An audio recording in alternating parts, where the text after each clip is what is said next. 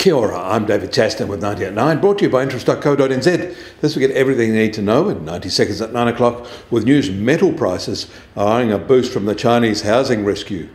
But first, Wall Street has just booked a strong set of earnings reports.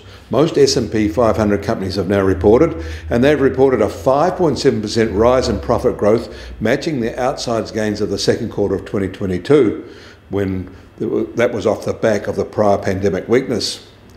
Almost 80% of these companies came in with better than expected earnings per share and 60% better than expected revenues. These sorts of outcomes help explain why both the Dow and the S&P 500 are at record highs, and why many investors don't think the equity markets are overvalued yet. But we should note that PE ratios are higher now than long-term averages. In China, industrial production growth recovered in April after a disappointing March to be back to the expansion level in the prior 3 months. But this is the only good news in Friday's data dump from the Middle Kingdom. Their retail sales rose by only 2.3% year-on-year in April, down from 3.1% in March, and missing the market forecast of 3.8%, and that's quite a miss. And electricity production slipped in April from March to be up only 3.1% in the year. That is a long way lower than the 8% rise in the year to December. If 3.1% is a proxy for GDP, they're not on track to achieve Beijing's growth targets. And prices for new dwellings fell their most since July 2015.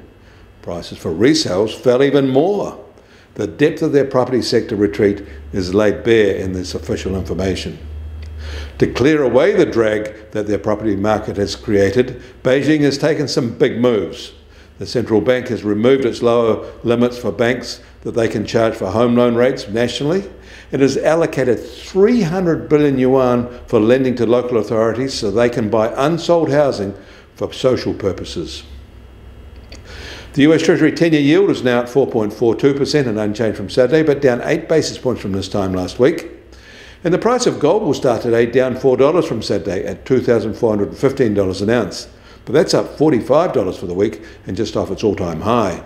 Silver has shot up too, up 12% over the past week. And oil prices are still up at $79.50 a barrel in the US, while the international Brent price is still just on $83.50 a barrel. And the Kiwi dollar starts today 10 basis points lower than Saturday at just over 61.3 US cents. That's up almost 120 basis points in a week though. Against the Aussie, we're still at 91.7 Australian cents and a new 1 month's high. Against the euro, we're also firm at 56.5 euro cents. That all means our trade-weighted index starts today at just on 70.4, unchanged from Saturday, but up 80 basis points in a week. You can get more news affecting the economy in New Zealand from interest.co.nz.